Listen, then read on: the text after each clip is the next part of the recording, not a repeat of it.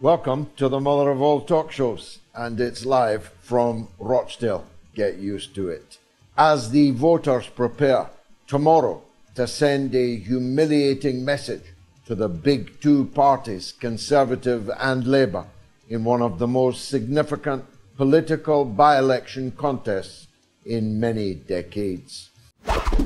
This is Kathy Bogan, and I'm here with George Galloway in the town of Rochdale. And George is running in the by-election tomorrow, and he is the leader of the Workers' Party of Britain. George, can you tell me something about why you're running here in Rochdale? Well, first of all, I'm honoured that you came all the way from down under to visit me here in Rochdale. I know you were here mainly for the Julian Assange case, in which I'm vitally interested also. But it's lovely that you came up here. I'm a very big admirer of Consortium News. We do a lot of work together, me on your shows, your people on my shows, and long may you continue doing the work that you're doing. But you've caught me now on the eve of poll. It's unfortunately hectically busy because we're fighting to the last ball. As Imran Khan used to say, we'll play to the last ball. And that includes tonight and tomorrow all day. But I think we stand an exceedingly good chance of winning. Certainly the bookmakers think so. And the bookmakers don't get rich making bad calls very often. So I'm the odds-on favourite, quite red-hot odds-on favourite. But we're not taking anything for granted.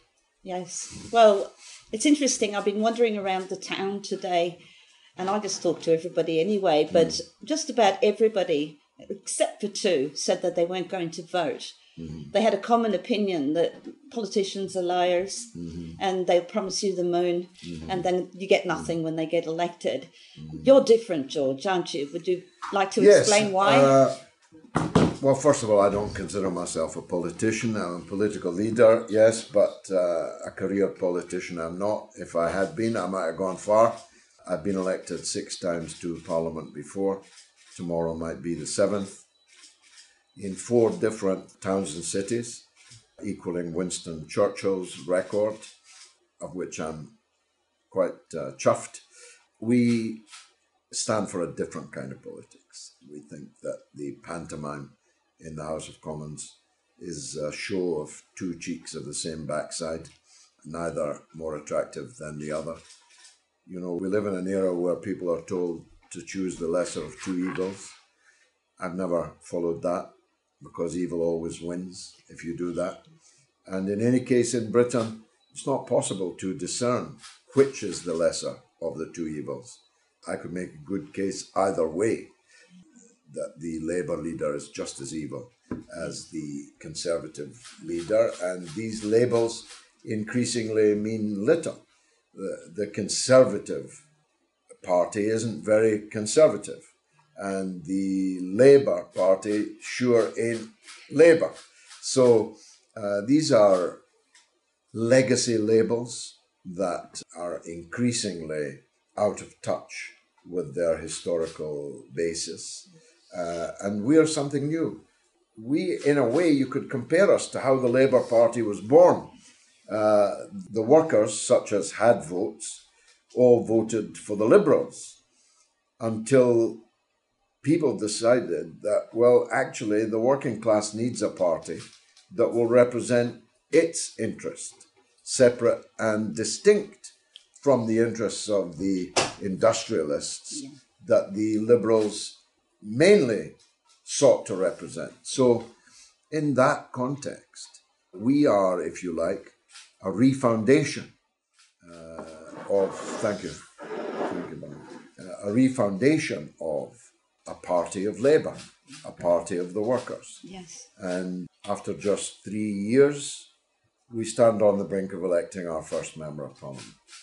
Well, that's good. Labour was 12 years before they elected a Member of Parliament. Yeah, but you will be running in about 50 constituencies. That's how many? It's looking like 55 now, and the party is about to double, triple in size. I mean, in the last 3 weeks, we've had 500 new members. And if we win here tomorrow, that'll be 5,000.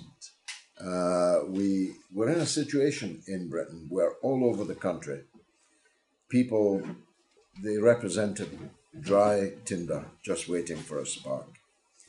And I think we're going to be that spark. Yeah. People hate the mainstream parties. Millions of Labour voters now hate the Labour Party. So the ground is very fertile indeed for us. Yes. Yes. So what can you do? Why does Rochdale need a Workers' Party?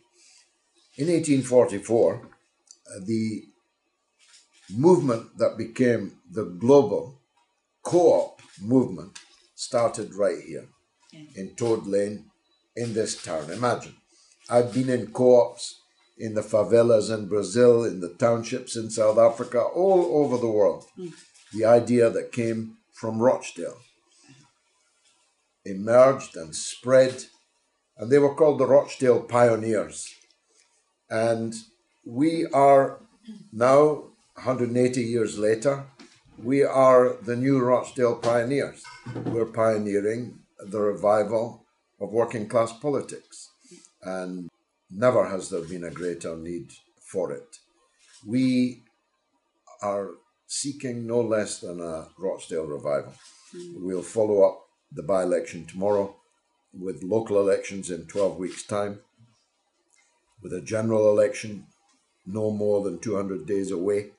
And, pardon me, all over this region, I have in this room received deputations from Oldham, from Bolton, from Blackburn, from Bury, from Greater Manchester, Tameside, all over the Northwest. There's going to be elections like this. Yeah. Either there'll be Workers' Party candidates or there'll be independents standing with our support. And Labour will lose very significant number of seats from our electoral intervention. And that's our role. That's what we see as our role. Did that sort of start with the ousting of Jeremy Corbyn? Yes. Yes. That was the death blow for the Labour Party. Yeah.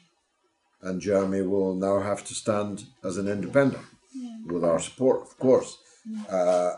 And of course, thousands have been expelled, suspended, drummed out of their positions. Many of them Jews, incidentally. I mean, never were there more Jews sacrificed in the name of fighting anti-Semitism than in Keir Starmer's Labour Party. Yeah. There was a prominent Jewish councillor in Streatham last night suspended for voting for a ceasefire motion in the local authority. So I believe it was the beginning of the end, yes, when Corbyn was ousted by Starmer. Corbyn should have walked out of the Labour Party there and then. Yeah. He would have taken 100,000, 200,000 people with him if he had. Yeah. I'm critical of him for the time that he's wasted in not doing that. Having said that, next Monday, I expect to walk into the House of Commons with him by my side. Oh, that'll be fantastic. George, there's I've heard this, hopefully these numbers are right, but about 25% of the population of Rochdale are from the Muslim community.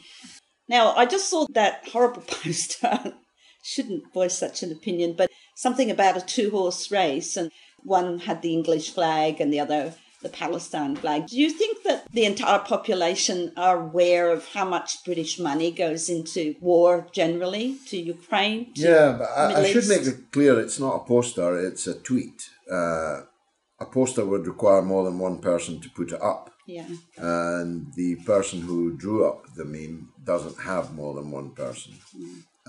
He did have him and his wife, but he's asked his wife to take a step back. That person who made that meme will lose his deposit, meaning he'll get fewer than 5% of the votes. Yes. And that, I think, answers your question, that more and more British people are increasingly aware of the role that Britain is playing in this crisis in the Middle East.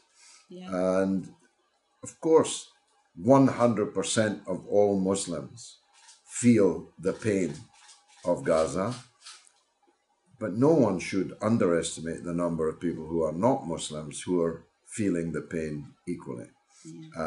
And they're seriously underestimating the number of people in Britain that are demanding an end to this and are increasingly bitter about Britain's role within it. Mm-hmm. So I think you're going to get a pleasant surprise when you see the electorate's verdict tomorrow. Okay, George Galloway, thank you very much and good luck tomorrow. Long life to Consortium News. And to the Workers' Party. Thank you. Thank you.